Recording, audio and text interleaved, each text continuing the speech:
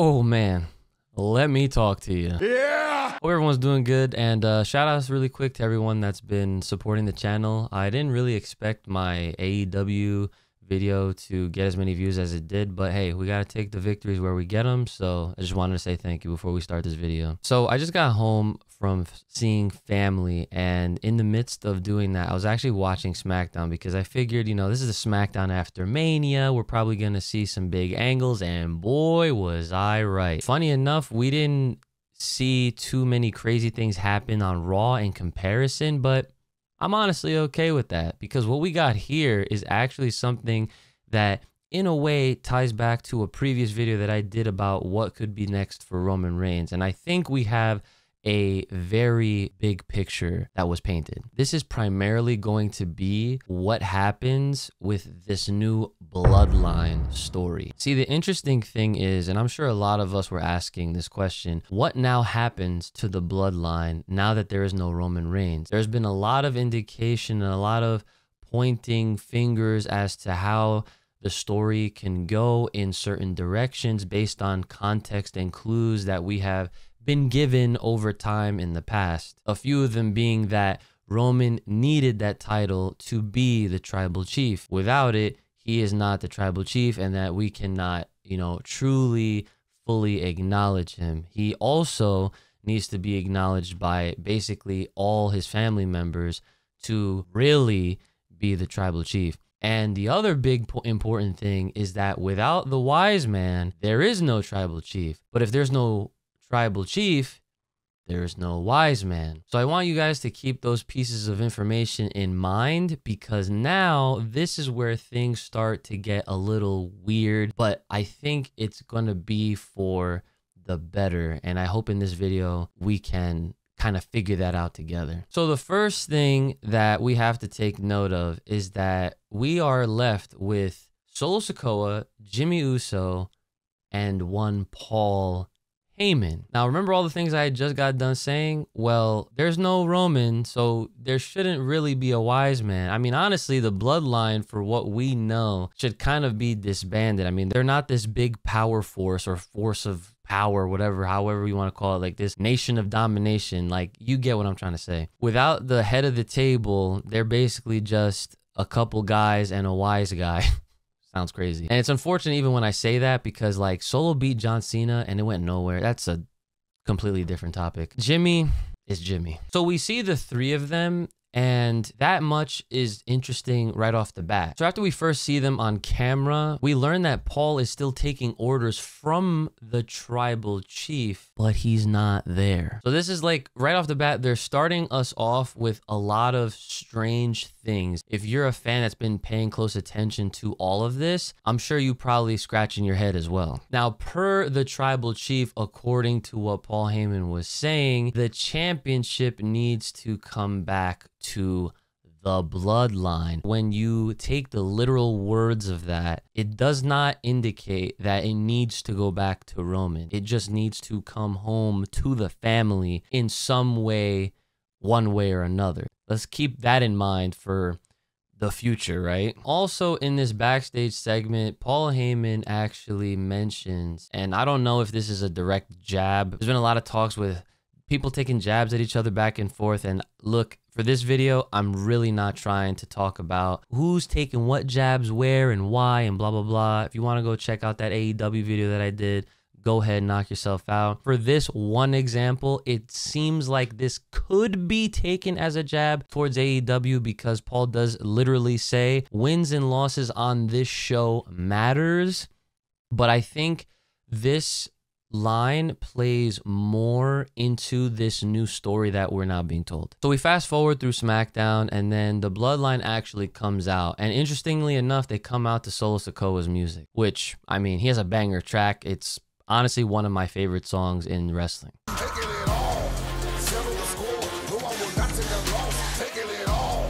So now we're all in the ring, and then Paul starts talking about accountability. He goes through the history of how Roman beat Cody at WrestleMania 39 off a distraction that Solo caused when he got involved. And then this time around, there was a distraction, aka Seth Rollins in the Shield outfit, that played a huge integral part. Paul even goes on to even further elaborate that it wasn't The Undertaker's fault. It wasn't John Cena's fault. This is truthfully Roman Reigns' own fault because he decided to take the bait and go after Seth and not Cody, which he could have smashed. So that's a huge implication that Roman definitely could have defended this title, but you know, that's in an alternate universe at this point. And he drives home this whole idea of accountability, and that this is words from the tribal chief as well. Like, he is now all about being accountable. Then this is where things start to get really interesting. So after Paul mentions that Cody is, of course, our new undisputed champion, Solo starts to inch towards him in a very eerie way. Like, he has something to say. And Paul is very scared at this point. I mean, he's always,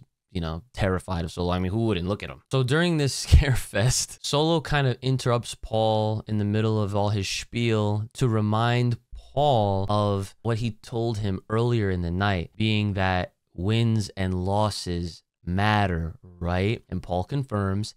And so then he looks at Jimmy. Now, at first, when I was watching this, I was just like, oh my God, is he gonna take out Jimmy? But I didn't realize why. You see, when Paul mentions wins and losses matter, I feel like in this story, in real time, Solo took that to literal heart. Who won at WrestleMania in the main event at night 2? It was not the tribal chief. It was not Roman Reigns. It was Cody Rhodes. That is the first L. Technically, that was the second one, because who got the first L? That would be a one Jimmy Uso. He goes over and he looks at his brother. He's grilling him hard. Jimmy's scared for his life now, even though I'm pretty sure he's the older brother. And Solo does something that, I'm not gonna lie, surprised the hell out of me. And he opens his arms up for an embrace. And at that moment, it finally hit me like a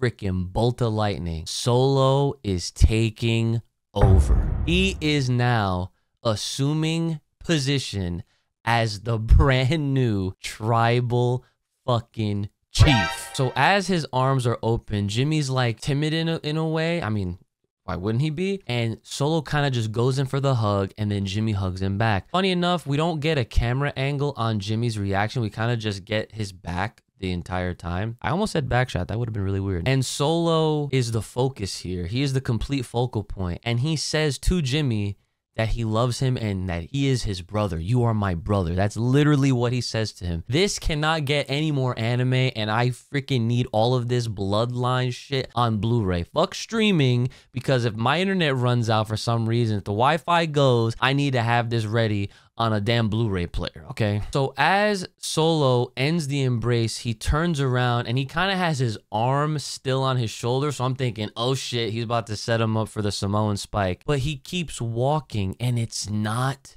Solo that takes out Jimmy. It's the debuting Tonga from New Japan. Shout outs to the OG, the BC, you know what I'm saying? And he absolutely brutalizes, destroys, murders Jimmy Uso. Also, Solo joins in on the fighting, and again, Paul Heyman deserves every bit of Hall of Fame that he has. I'm glad that he's still a part of our on-screen characters, especially playing a very integral part in this Bloodline saga. It's remained to be seen if he'll still be on TV going forward, and we'll get to that. But he sells this to demolishing of Jimmy Uso so much so that it really seems like Jimmy got killed in the middle of that ring. Tama Tonga was ruthless. Solo was ruthless. I mean, the two of them standing next to each other, just the two of them, is crazy enough. If they wanted to, I'm sure they could force their way to winning tag team championships if they want, but that's not what's happening here now, is it? So after this brutal beatdown, we're backstage now, and we see the trainer's room, and Paul Heyman comes out of the trainer's room, and dude, Paul looks completely mind fucked. Like, he's disheveled, he's distraught, he looks so sad. I don't can't remember the last time I've ever seen Paul Heyman express this kind of emotion on screen for us in this very way. And when Caleb Braxton asks for a health update on Jimmy, all Paul can say is, no, it's not looking good. And then here comes Tama, and then Tama utters the words, orders by the tribal chief. And then Solo comes on screen. He gives the camera and everybody watching a very little smirk and walks off the screen.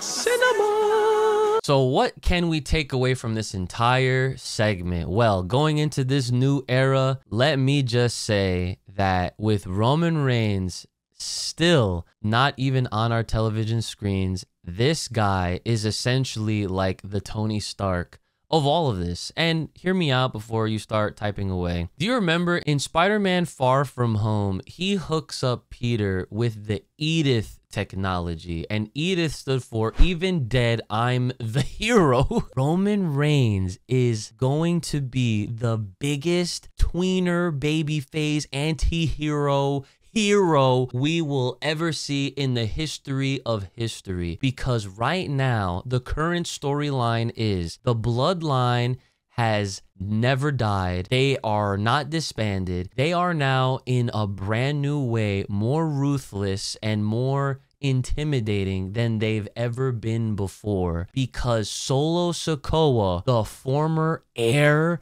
to the tribal chief position, the heir to the head of the table, this guy was set up in the last saga as the next one to essentially take Roman's throne. But obviously, no one would have predicted that we would see something like that happen so soon. And to be honest, I think this is the best move for Solo Sikoa. Just to note a few things, he beat John Cena last year and it went nowhere. This guy has been Roman's go-to ever since he brought Solo into the Bloodline. He essentially became what Jay was at first. So now he's in this position where there is no Roman Reigns, there is no tribal chief, and there is no one in the Bloodline that has the WWE undisputed universal title. Because wins and losses matter, he is now assuming the throne, the position, and the seat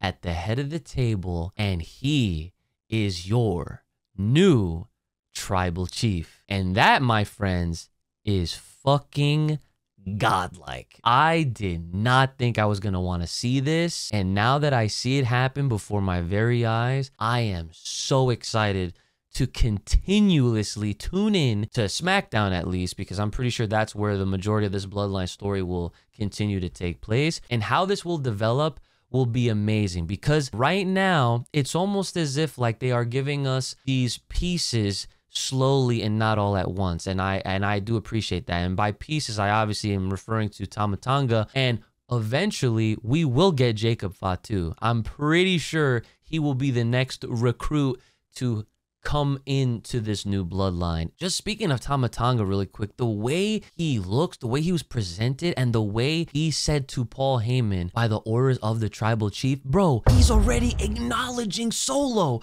Like, I just can't. I am freaking out, marking out, whatever you want to say. I'm just super fucking thrilled, and I'm excited that even without Roman, because you know when he comes back, oh, it's gonna be crazy. But what else does this mean? Jimmy is out. Is Paul gonna be around? Is he gonna act in as this like scared wise man to Solo now? Is he gonna stay around, or is he gonna also kind of bow out for the time being? What I'm also looking forward to is to see when Jay gets back involved with this, because now that Jimmy seems to be written off TV for the foreseeable future, but we'll see next week if he actually is back on, or however they want to do that. I imagine that there's going to be some moment where Jay gets involved, because what's going to truthfully happen is the Bloodline will obviously grow. It's always growing because there's a shitload of Samoans and they never will run out. And Solo is essentially building this brand new extension, this new branch of the Bloodline in his leadership. And so right now, he is almost mirroring what Roman did. At first, he brought in Jay. Then he brought in Jimmy. After a little while, we did get Solo, we did get Sammy. Then it was a big faction, right? Right now, I see this being similar to that, where he now has Tama Tonga. He will then eventually get Jacob Fatu. If we get to see more Samoans get added later on, that would be crazy. I'm open to the idea, but let's see how this plays out. I'm not trying to like bite off more than we can all chew at this point. Ultimately, you only really need those three. Why? Because this is gonna perfectly set up the Usos to reunite and Roman Reigns to be with his original Bloodline squad. And we will have another civil war within the Bloodline like we did, what was it, last year at this point? That's crazy. That happened last year? That's nuts. Man, there's so much to talk about and there's so much to break down and to speculate and to get excited for. And I could tell you guys right now, this might be the one storyline that I keep up with and I give you guys these like breakdown, discussion, reaction type of videos. But I really do look forward to seeing what you guys think, how you guys are theorizing and theory crafting, whatever comes to be. But if you guys are digging what I'm saying, also let me know in the comments. Like I said, I still think that the Bloodline story, dude, we are really in the greatest timeline right now. As someone that was really upset to see Roman lose, it's like even in losing, we're all still winning. This guy can post a 6-second TikTok right now and it'll get millions of views. This is gonna be amazing. Once we hear this,